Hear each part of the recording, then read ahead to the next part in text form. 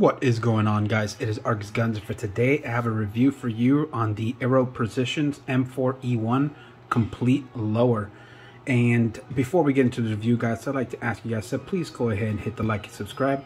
It helps me out grow my channel, and I am trying to continue to get much bigger. I'm trying to hit now 3,000 subscribers, and I'm trying to keep going and hit the sky.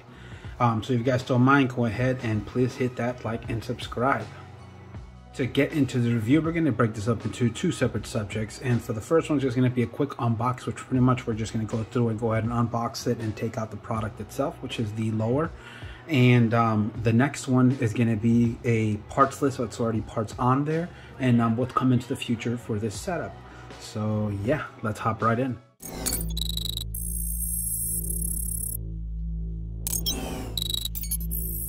So you guys know I already did open this, but pretty much the only thing I took out of it was like the sticker, and everything else I kept the same, and I did swap some things out, but I'm going to go through it and I'm going to explain to you guys. But overall, this is the box that it comes in. Just kind of says that right here. The top is the same identical thing with identical at the bottom. Information on the sides. That's all that it is. And let's go ahead and check out the lower inside. So nice little foam right over here. Bam, here's the lower itself. Sweet. Let's check out the rest of the things real quick. And ultimately we got some paraphernalia. There's a receipt from when I paid for it. There was a sticker which I took it. Thank you for your order. Where was this ordered from? I'll post it up top. Can't remember. Well, it's my personal information here. Blur that out. Anyways, that's pretty much everything you get inside, which is all this, all some of this stuff right here, a sticker and this padding, and this is ultimately everything for the packaging. So this is Aero Precision's M4E1, or at least I already added a couple of things, so this is what it actually looks like. But this is where we're at now. But let me just go ahead and show you this lower receiver, because it's actually pretty freaking nice. And yeah, check this out. That's right inside. I did add oil in there already just to keep it all nice and lubed. And yeah, really nice. Once I added the oil, this is all just smooth, very tactile. Sounds good, like it. Mag release works really well as well. Yeah, I really like how they added this right here, how they did the slits on this bottom side for the trigger guard. That's pretty awesome. But yeah, everything so far seems really good. I really like it. These lower receivers are made out of 77.5 T6 aluminum, so it's just very strong, durable aluminum, which a lot of lower receivers are made out of this stuff right here. And yeah, it's got all mil-spec stuff side, mil-spec trigger. I'm trying to think real quick. These come with a like flared magwell, which is pretty cool, and it is actually pretty flared. It looks really nice. And yeah, this is the lower for Aero Precision. And let's go ahead and talk about what I have added on here. Yeah, let's hop right in.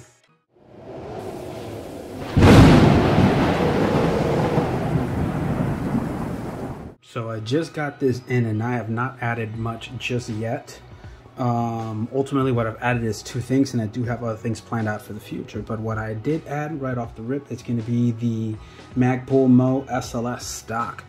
And I have to admit, this thing is I mean, this thing is really nice stock. Really like it. And let me go this way as well. Yeah, this is a really nice stock by Magpul. This definitely reminds me of the BCM B5s. It is right up there. Nice friggin' stock, man. This adjustable thing right here is actually really nice as well. I like how the stock is nice and sturdy. There's no wiggle around in this whole thing right here. Really like that. But yeah, really like the stock. It's been awesome. This is what the stock did look like before I forget. This is the old stock, and this is the Mo SL stock. So this is the SLS and this is the SL. And as you can see, the difference is first in size alone. You can't tell from there, it's just not a good way, but it is smaller. There it is, a good way right here. Put it right here. It is smaller, like significantly smaller and thinner. I feel like this would be great for like carbines, and I'm gonna save it for maybe a future carbine build for this one right here. But yeah, I wanted one a little bit bigger because this is gonna be going on a 14.5, and yeah, it just looks awesome.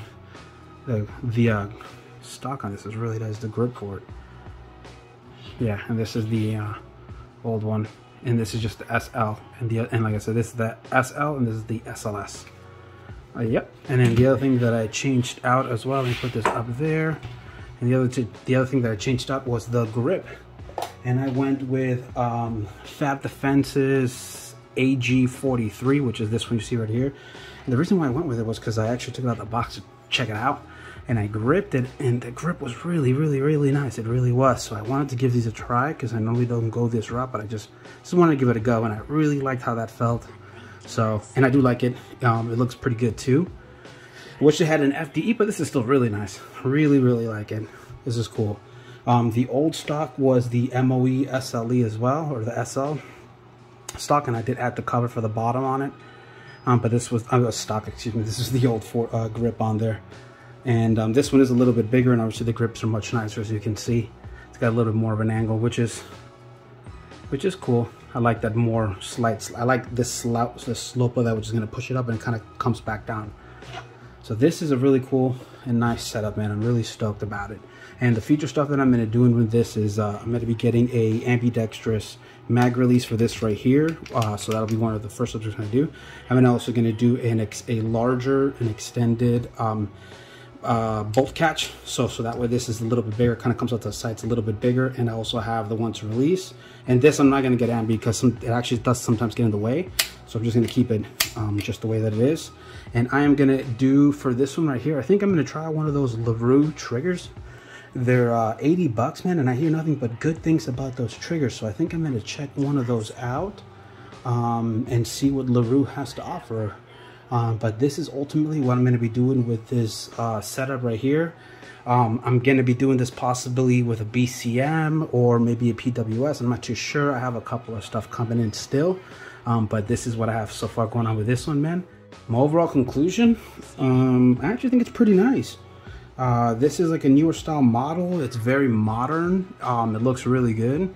Trigger is okay. All the other mechanics or controls in this are really, really nice. I already did some upgrades, which makes it feel and look amazing. So that was a big plus. But I think that once I get the trigger in there, really, honestly, I think this is where this lower is going to really shine with that new trigger. And it's just really nice. I'm really excited about it. So my impressions of Aero Precision so far are really good. Everything is actually pretty nice. You know, no nasty mill design shots or spots anywhere that I noticed. All the scratches so far have been me from putting other uppers and slide racking and stuff like that so far. But yeah, I like it. I like it a lot. That's my impressions of it, man. If you guys like this review right here, man, this kind of table talks, go ahead and please hit the like and subscribe. I have a whole bunch more stuff coming up, and you guys, I think, you like what's really coming. But yeah, go ahead, hit the like and subscribe, and you guys get to see more of that stuff. You get to help me grow my channel, and yeah, I would really appreciate it, man. It goes a long way. I hope you guys stay safe out there.